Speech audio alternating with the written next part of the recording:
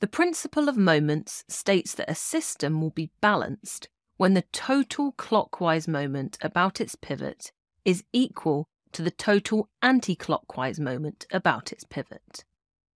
Remember that a moment is the turning effect caused by a force, which depends both on the size of a force and how far away it is from a pivot. The principle of moments tells us when these moments will or won't cause an object to turn. This is important for things like scales, where we need a way of checking whether or not two weights are the same. Here, each scale is attached to a bar, which can rotate around a pivot in the centre.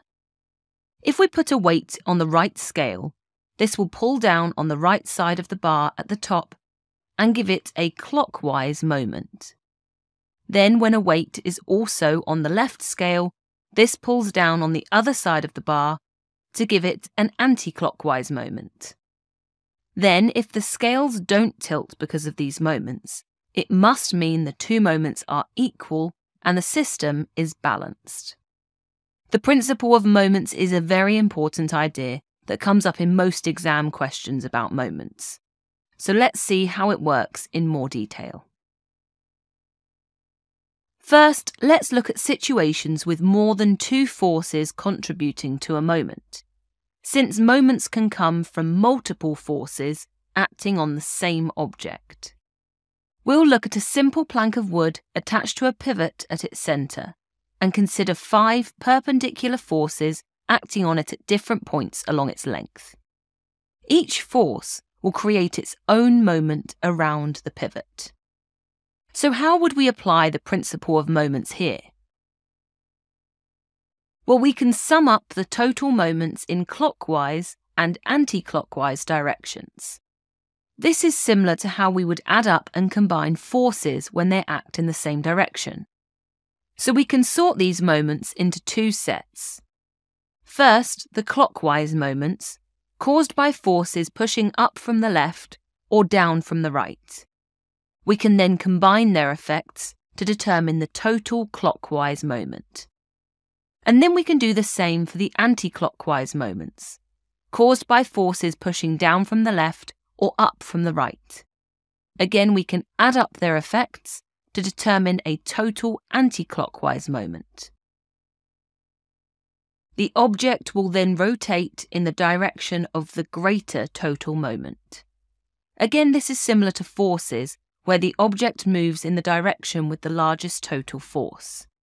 So in this case, we have a larger total for the clockwise moments, which means that the plank will rotate clockwise. For your exams, you could be asked to explain what direction something will rotate when multiple forces are applied to it, but also what will happen when the total moment in both directions is the same.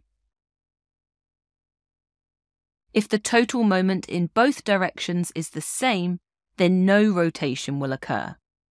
Again, this is similar to what happens when forces in equal and opposite directions cancel each other out.